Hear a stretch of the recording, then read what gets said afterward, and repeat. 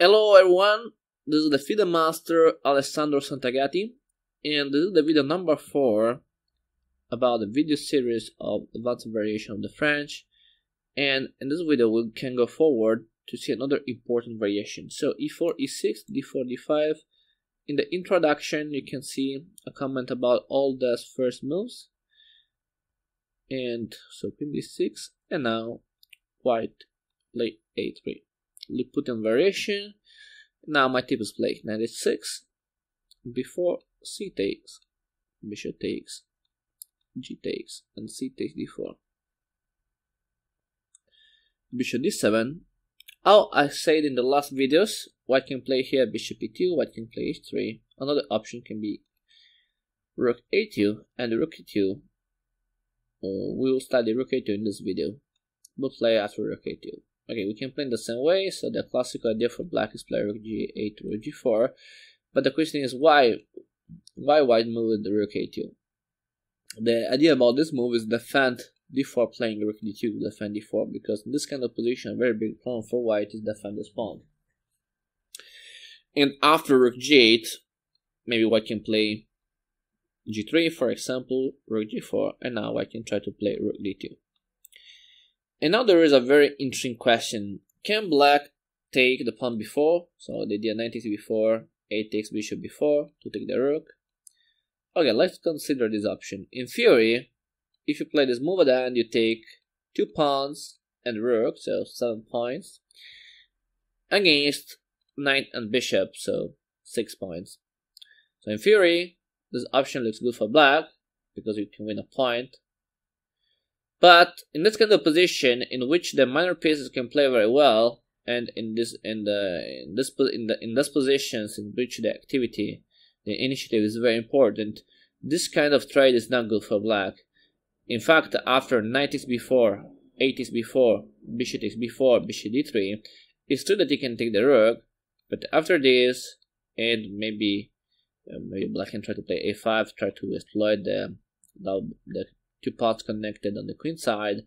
After a castle, it will be very hard for black to try to exploit those 2 pawns, and the minor pieces of white are very dangerous in this kind of position. So my tip is don't go in this position, don't reach this position with black. It's better play in a different way. And now I will show you how to play it a different way. I think instead of knight takes before, it's much better for black play a5. a5 is very nice because after a5 you are taking the pawn, and maybe white can take the pawn b5, so I mean white can take the pawn a5, but in this case you can play knight takes a5, and then this knight is very good, you can improve this knight, and you have a lot of play on the queen side, so I like this option for black. I think black now is better. Another option for white can be maybe play b5, but now you can simply play knight a7, with a simple idea to attack this pawn. Now you have 3 attackers against this pawn. And the only way to defend it looks a4, but a4 is wrong because if white moves a4, now there is bishop b4 and you can take the rook, but now you take the rook only for the bishop, and now black is fine. For this reason a5 is very good, and I prefer a5 and not knight takes b4. a5 is a strong move for black. And after b5, knight a7, after b takes a5, knight takes a5, and black is good. For this reason, if you reach this position, you can be very happy about it, you have no problems.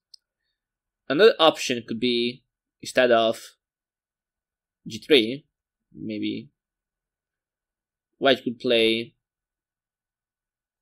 h3, maybe, with the idea to block the rook on g4, to take the square and avoid rook g4. Maybe you know rook g4 is very dangerous, and maybe white can try to avoid that. In this case, my tip is play simply castle queenside, so you can have a safe position for a king. Maybe you can also go on b8 then. And when white will play g3, we need to have this bishop free to play, because the bishop at the moment is to defend g2. So play g3 helps to move the bishop. Black can play h5 with a simple idea h4. So the point is that this knight on f3 is overloaded. So if white will try to play bishop e2, black can play h4.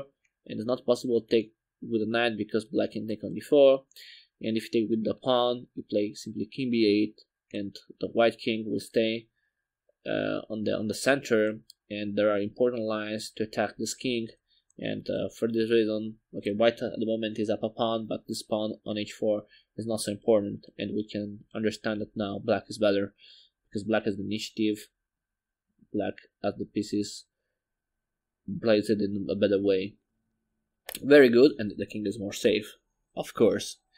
For this reason, this position is fine for black, and against rook e2 you need to know only this: the maneuver is rook g8 to rook g4, and you need that after rook d2 is not good sacrifice on b4, but it's much better play e5.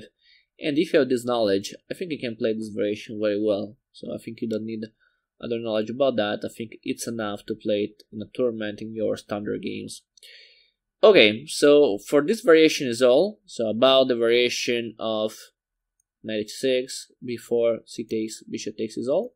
Now we understood how to play against the white move, the white options. The classical idea for black is rook g8, rook g4.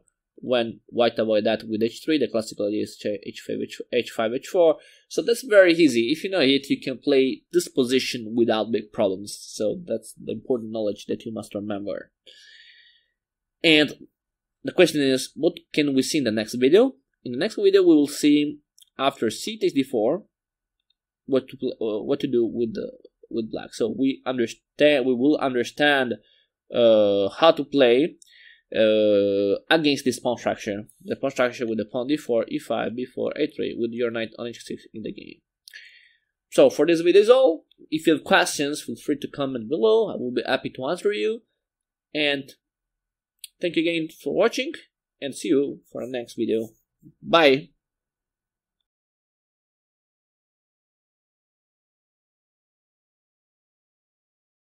Remember to follow me on social networks and share the video with your friends. Thanks!